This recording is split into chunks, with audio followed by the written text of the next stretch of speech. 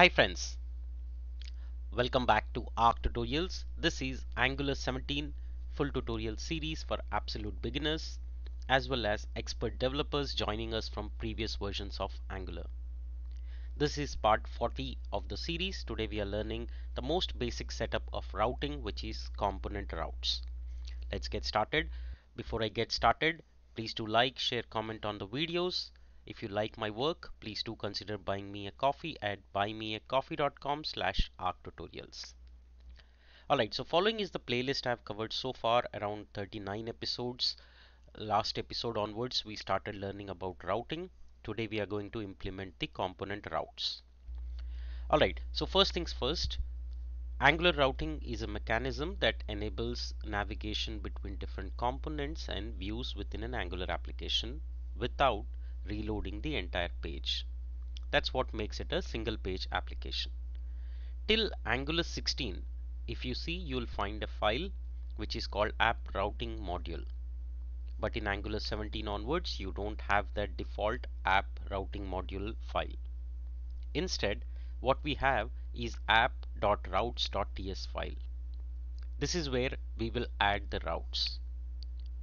However, that being said, we can also make use of the router module and create the routing modules for the lazy loading modules or the regular modules. We can configure different types of routes, wildcard, matching, getting query param IDs.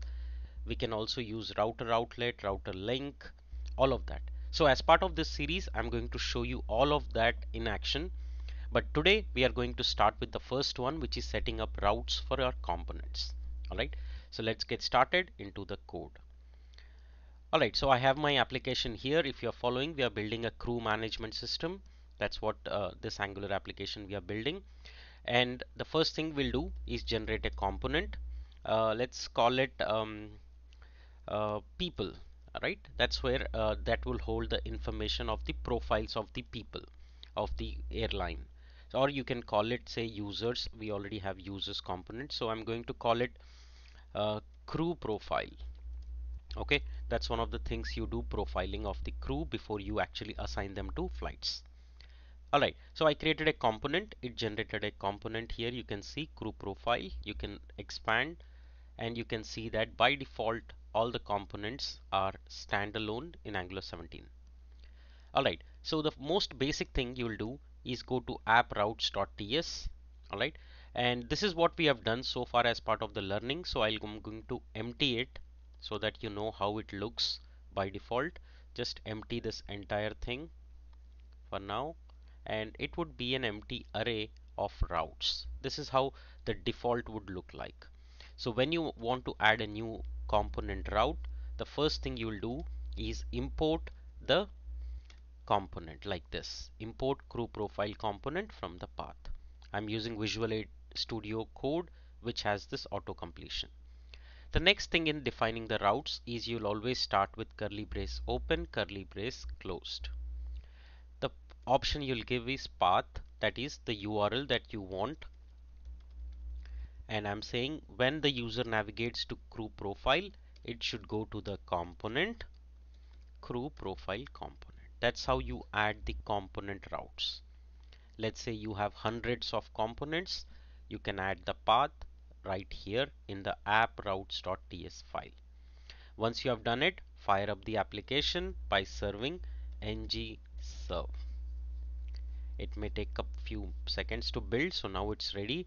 Go back to your browser, open localhost, and right now we are at the home page, so we are not seeing anything, but navigate to crew profile and we should see crew profile works. That means it's routing to our component that we have. Let's go ahead and modify that message, and let's say come message, welcome to crew profile management, and we can use this to bind it in the template, or let's use h1 and we'll bind it here. This we have already covered in previous episodes, so make sure that you go through that. And when you go here, now it says welcome to crew profile management. So that's how you add the component routes in the app routes.ts. Okay, you go ahead, create more components. Let's say we already have a payments component here and a module. You can have flights module or any other, say filter users, right? So you can also add that component to an existing one, curly brace open, curly brace closed, and then say filter users, and you can map that component and say filter users component that's already imported here. So this should work. And now go to filter hyphen users and you will see the filter users component, right? So I hope now you will be able to map any component route into Angular 17 application. We'll keep building these use cases. In the next episode, I'm going to show you how to get query params from routes. Okay, which is when you have certain value or information in the routes, how do you get it? That's what we are going to learn in the next episode. Thank you so much for joining in this episode. I'll see you in the next episode. Keep learning and keep mastering Angular with me. If you like my work and tutorials, please do consider buying me a coffee at buymeacoffee.com/arttutorials. Thank you.